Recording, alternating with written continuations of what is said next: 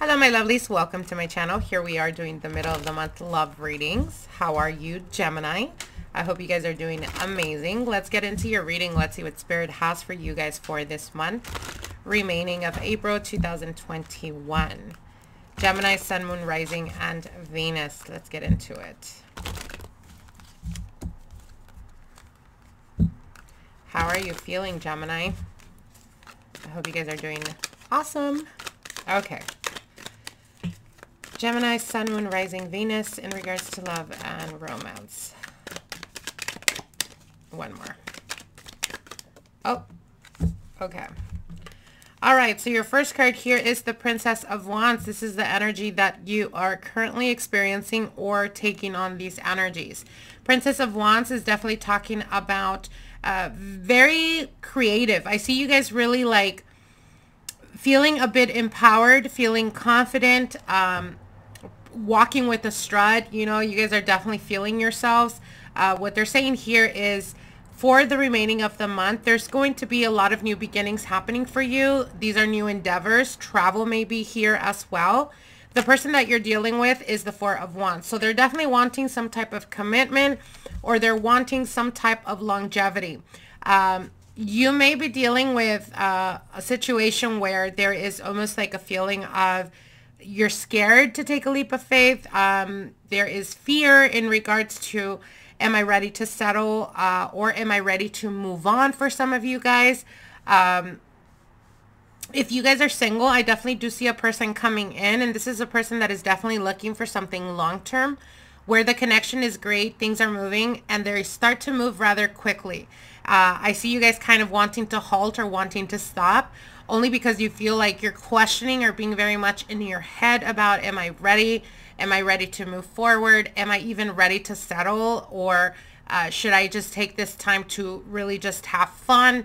So there is going to be almost this feeling of having to make a choice, and you're fearing that you're going to make the wrong choice. And what they're telling you is just be authentic to yourself, Gemini. Just be true and honest with yourself. If you feel like at this present time you're not ready for some type of commitment, be honest and transparent. It doesn't mean that this person is trying to rush you into the altar. It just means that it's a person that is dating with a purpose, meaning that they are not wanting to waste time. So it doesn't mean that you have to, like I said, rush to the altar. It just represents that it's a purpose that is, that it's a person that is dating with a purpose, okay? Now, the advice here is the Seven of Swords. So this is feeling like there are hidden motives, feeling like for some of you guys, it could even represent like you are dealing with the person that is in a relationship, or has been in some type of commitment.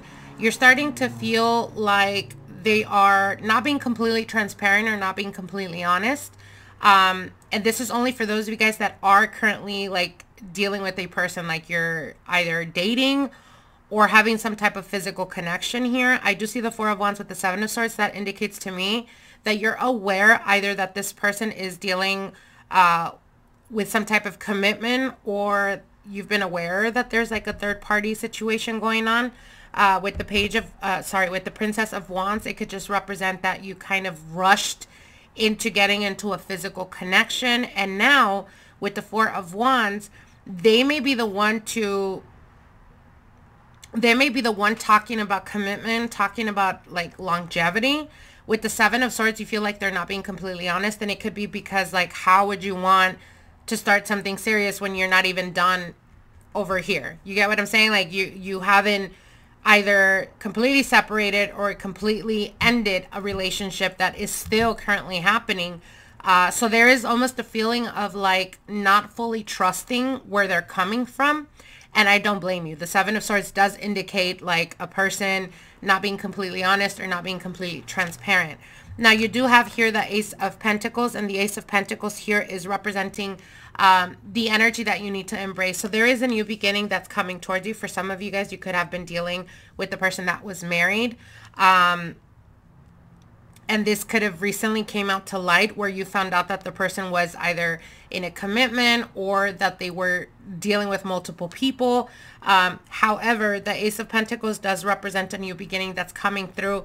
And this is a person that's coming through that is bringing some type of stability. So again, if you are dealing with the person that recently you found out they were dealing with other people, etc., don't hang on to that and don't be nobody's second place. Do you see what I'm saying? Because what Spirit is telling you is you need to keep it pushing.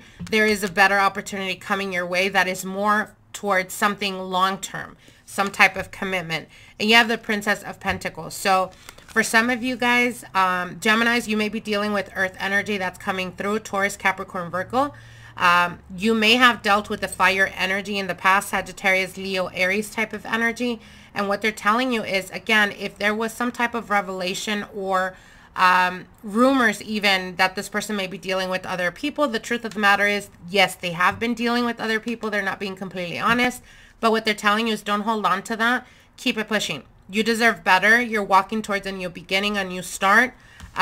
This new start is definitely, I prefer to see the Ace of Pentacles in a love reading because this is talking about longevity. This is talking about something that is with a strong foundation versus the Ace of Cups. Ace of Cups is temporary emotion. So again, Pentacles is always something that is going to manifest into something more long-term. So again, Princess of Pentacles could represent earth energy, like I said. But this is the energy that the likely outcome here is you walking towards something that is worthy, something that is worth you holding on to. As you can see here, the woman is holding the pentacle. It's something of value. It's an offering. It's some type of new endeavor. And you can see in the background, there's like a new pathway forming. So again, I see you guys really being illuminated or being guided towards an individual that is better suited for you. Stop holding on to the past is what they're saying. Let's see what the love oracle cards have for you. We have maybe. So maybe could represent an energy of, again, like I said, feeling a bit confused. Maybe you're not really knowing if you should hold on to the situation or if you should listen to your intuition. What they're telling you is listen to your intuition. The potential to happen is there in regards to manifesting something that is long-term, something that is going to be more with a stronger foundation.